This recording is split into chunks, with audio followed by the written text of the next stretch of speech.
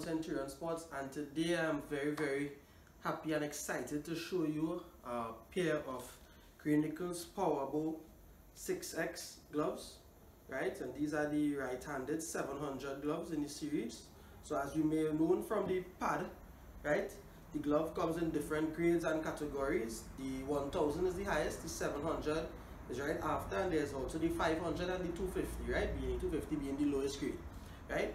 Now the 700 is I wouldn't say a mid-tier, because basically this glove is probably one of the most well protected, well developed, well built gloves I have ever come across, right?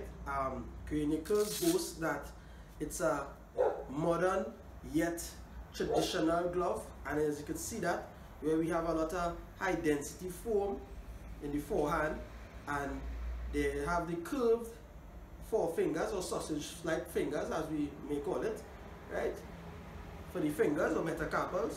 And one thing I must say about these gloves is that these curved fingers, each finger is protected by a hard fiber sheeting or insert, right, in the finger. And that doesn't just go for your bottom hand, it goes for your top hand as well, right? So you've seen a lot of bouncers in the World Cup, and this glove is definitely one of the gloves that you will want to be wearing if you have to face something along the lines of a lot of short balls, or playing on a pitch that has varying bounce, right?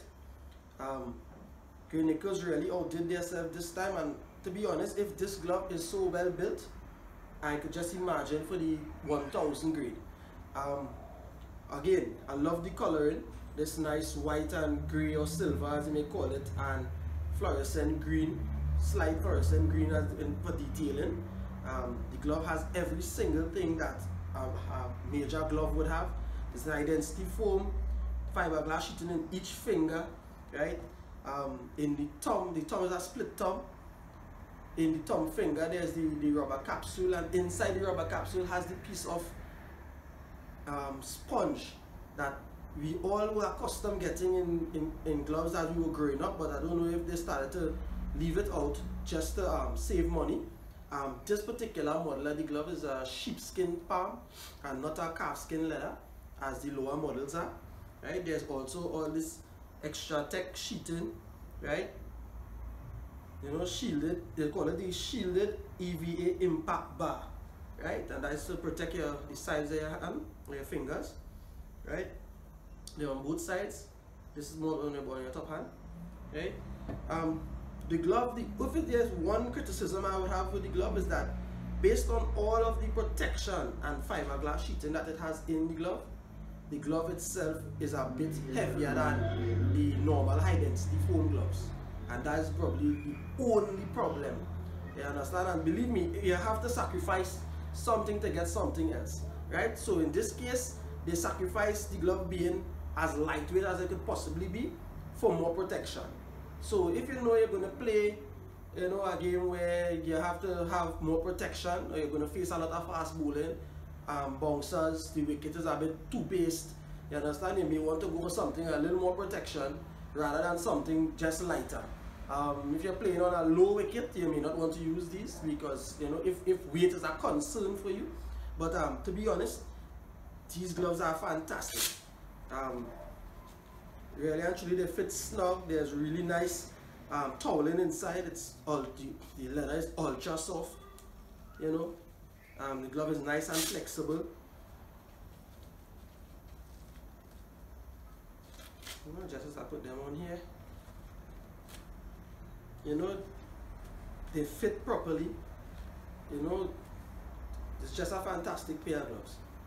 I honestly can't see how it is anyone can have a complaint with regards to these gloves in particular.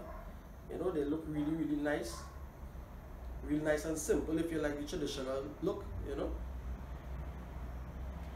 The leather is ultra soft. The only thing that, you know, it could possibly be a complaint is how long these gloves actually last. The owner of the gloves, I guess I'll try to keep in contact with him and find out, you know, how the gloves them go. As you can see, he bought them off season, so I don't think he will have much cricket, so it'll take a long period of time before we actually get some feedback as to how the gloves go. I don't know if he bought them as his game gloves, you know, or he just bought them as a backup to what he already has in his bag, or he's gonna use them for training. But I personally think that these are a pair of game gloves. So just based on the price and the quality, it's not a very cheap glove, but it is way better than the cost. And by saying that, I mean that the money that we paid for the glove, definitely the glove performance will overshadow the cost that you paid, right? Again, no, there's nothing else I can say with regards to these gloves. They're just a fantastic pair of gloves. If I were to get them a rating, I would definitely give these gloves a rating of about 9 out of 10. Just because I always think that there's room for improvement with regards to materials used or technology advancing and giving us other options as time goes on, right? But I must say, Grey Nicolls is a very, very good pair of gloves.